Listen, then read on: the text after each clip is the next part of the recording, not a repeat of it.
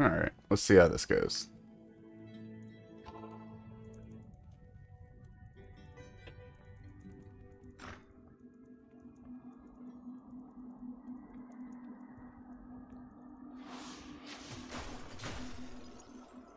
Okay, it looks like the entrance, or the first floor is over on the side there. Where do I think the next floor is going to be? Ooh, do I have enough potions? That'll work. I should probably go all the way up first, just to check.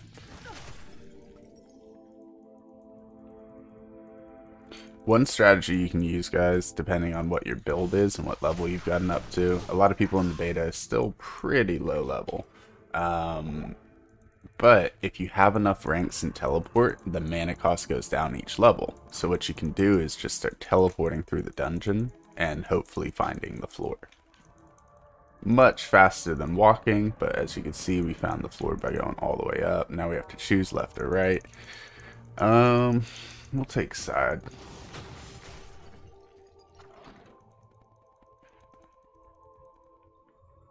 Let's see. I always try and go down the furthest amount before I start taking any directionals. Because then it's kind of like grabbing a layout, and then you can notice any patterns and stuff like that. So it's walled with an inside route. That's straight. And this is going to be dead end. Number 1. Oh, no. We got lucky. Very end of it. Some stairs.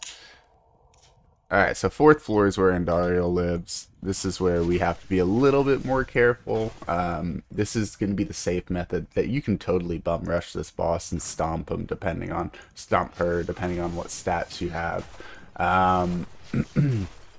It's really not that tough of a fight, but when you're first fighting it, it feels tough because you don't have gear yet, you don't have stats. Like it's a bit tougher just because a couple basic reasons.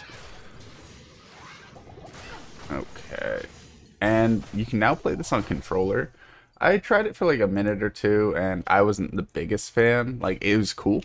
I thought the combat was well done. It's just certain menu things that I wasn't a big fan of. Once again, still beta, so they have plenty of time to make changes. But my buddy plays on controller and loves it. So it does feel a lot more comfortable if you're just trying to like sit back and like be a bit lazier, but this is the much more like focused way.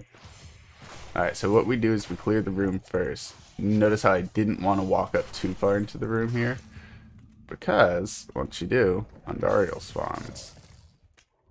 Well, not spawns, starts walking down. Instead of these weak potions, we're gonna go ahead and swap in these just to be as safe as possible and draw her down. She does spit out a poison wave. It looks like she didn't get it off this time. Yeah, she just shot off a base poison.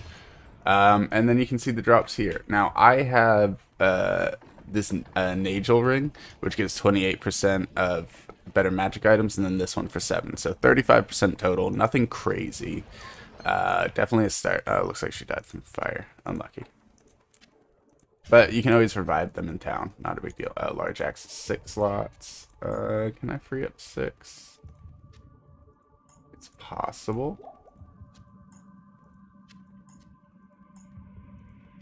Hey, we got the puzzle. I knew I had 6 slots. It's just whether I could pattern it. Cool. So once you beat that boss for the first time, you can talk to Warav and then go east and start Act 2. But that first time you fight it, it's Loot City. You can get extra runes from it and all that when you're on the quest for it. If you're not on a quest for it, then yes, you still get drops like this. And I actually got this Death Guard sash from it on like my 4th run. Pretty easy to run, as you guys saw.